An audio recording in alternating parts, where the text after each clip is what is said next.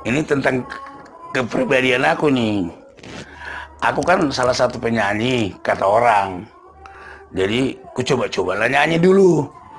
Jadi, sesudah nyanyi aku, di rekaman, masuklah ke kaset.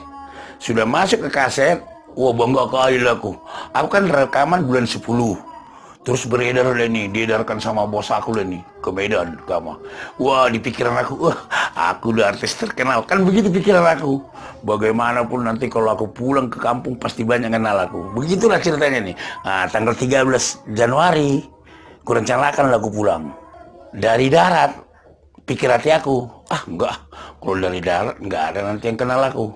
Wah, aku cari lah duit biar aku naik pesawat, pikir hatiku, biar gagal aku gitu. Persisnya tanggal 21 lah pulang lah aku ke kampungku ke Medan. Di bandara aja gaya aku tuh dulu ini gaya aku tuh pakai kacamata, rokokku kan kulit dibungkus dan lengkap dengan mantisnya dulu zaman dulu. Pasti banyak yang kenal aku, kan begitu pikiran aku. Kebetulan lah ini pas di bandara ini ceritanya nih, adalah yang dari sana, halo kata gitu. Wah, ku gini kan, wow, nanti terkenal kali aku. Terus dari sana lagi, halo kata, ku gitu kan juga. Pendek cerita, yang halo-halo tadi datang mendekati aku. Pas dekatinya, aku berdiri. Pas aku berdiri gini, dilewatinya kawan. Tahu nggak lewatinya nih? Bukan aku salamnya, yang di belakangku. Mbak, sialan, kirain aku piratiku. Malu kali aku situ lewat. Jadi sesudah itu, udahlah nggak apa-apalah pikir hatiku. Sampailah di Medan. Sampai di Medan, jalan ke rumahku ini kan sebenarnya bisanya mobil masuk langsung ke depan rumah.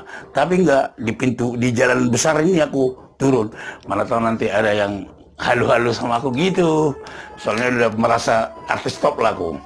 Jalan lah aku giring ini, tas apa aku koperku nih. 1 langkah, 2 langkah, 5 langkah, 6 langkah.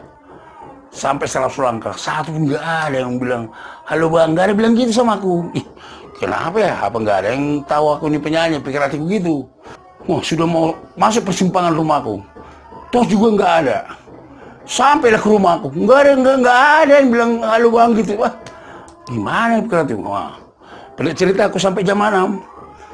Jam 8 kan biasanya kalau sana kan ngumpul di lapo-lapo tua gitu. Wah, nanti kalau misalnya ke lapo aku pasti banyak yang nyalam aku, kan begitu pikiran aku ini.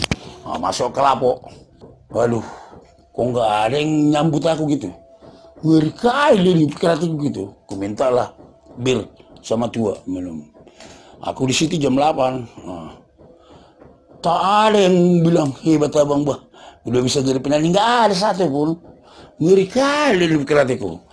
Jadi jalan keluarnya, daripada di sini aja aku lebih bagus lah pergi, pikir hatiku. Pap, ini udah jam 10, lebih bagus lah aku pulang, pikir hatiku. Pas aku mau berdiri, datang kawan aku nih, mau kemana bang? Mau pulang lah aku bah.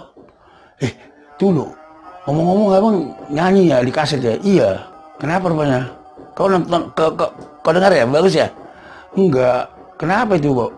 Kaset abang? Emang kenapa? Maksud kau apa? Pals. Apa? Pals. Maksud kau enggak enak? Iya, enggak enak bang. Rupanya dia udah mabuk. Makanya dia berani ngomong sama aku gitu. Aduh, udah mabuk dia. Enggak enak abang nyanyi. Kata gua, langsung gua. Itulah perasaan udah hebat kali aku, perasaan penyanyi terkenal aku. Jadi nggak baik juga rupanya kalau udah merasa hebat kita ya. Lebih bagus artinya orang lain bilang kita maunya hebat, jempol. Ini enggak, ku puji-puji diriku, ku bilang aku udah hebat karena aku udah bisa nyanyi. Terus ada satu lagi, bang sebenarnya abang enak nyanyi, tapi lebih enak nggak nyanyi, katanya lagi sama aku. Ngeri kali kurasa. Nasib